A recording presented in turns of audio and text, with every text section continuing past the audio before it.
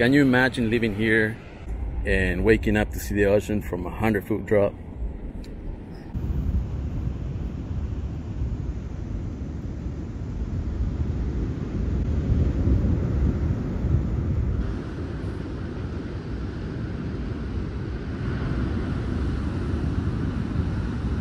Honey, have you seen the dog?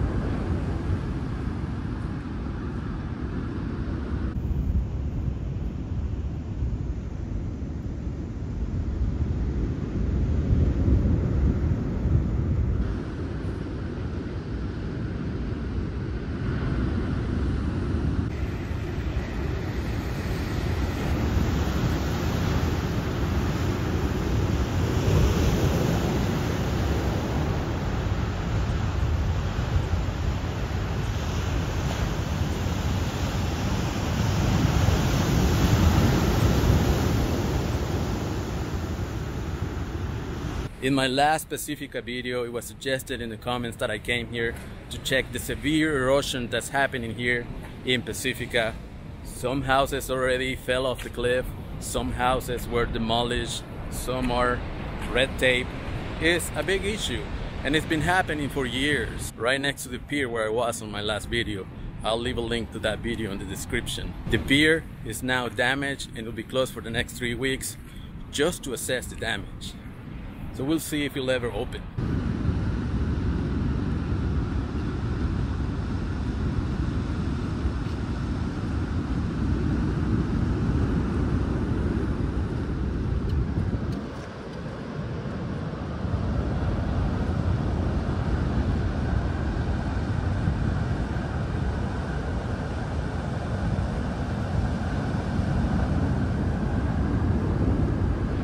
Just like these two apartment buildings right next door, these used to be 3 large apartment buildings, and they were demolished 6 years ago when they were red tagged by the city.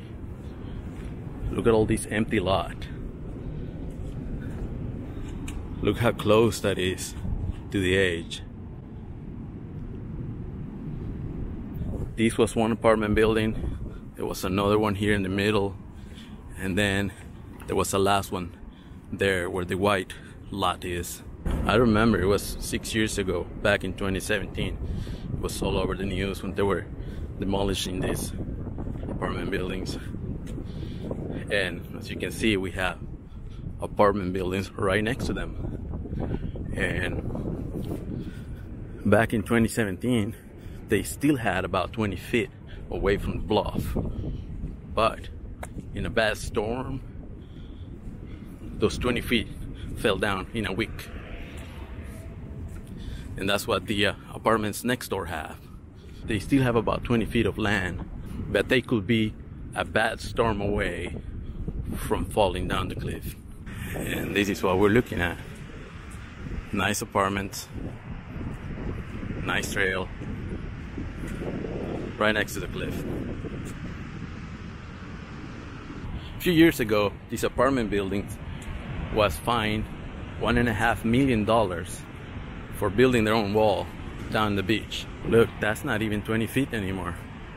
It was 20 feet down in the beginning, but here it's more like 10 feet they had left before they closed this trail. Then it goes on to the apartments.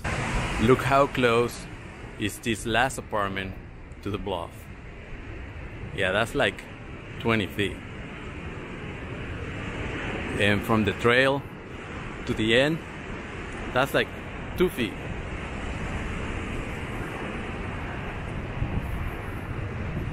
Some gave weight already. You can see one of the poles already down. And they have caution tape here. Warning, high cliff and high tide area. Keep away. How come you keep away if you live here?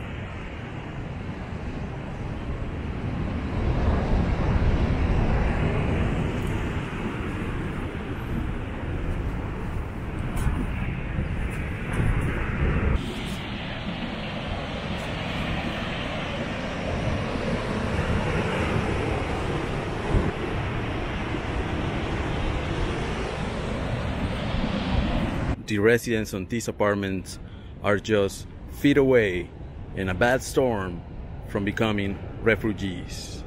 Look how close they are.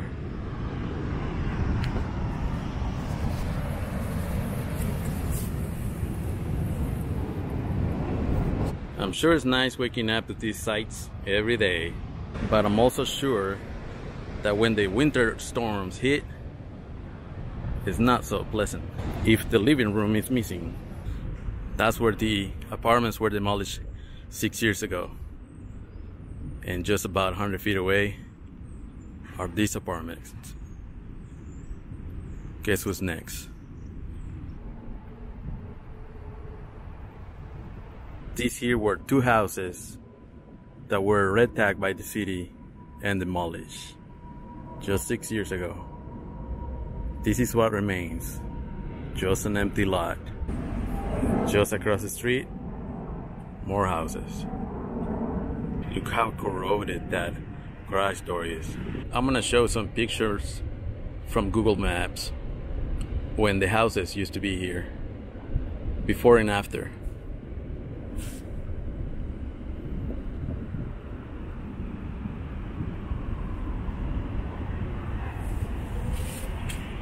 Managed retreat are some speakeasy keywords that are not very popular around here. These motorhomes can just drive away, no problem. But the homes, if they get red tagged, they lose equity, value on the home, they can't get them insured, and good luck with a mortgage.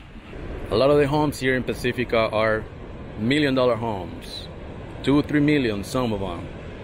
And talking about managed retreat is not an option. Nobody wants to lose value on their home. $1 million home. $1 million home. Boulders here at the bottom is the wall that has been built to buy time on erosion. That boulder used to be a piece of the road that fell off. It's concrete and pavement. Look how cool this park is. It's fenced off now.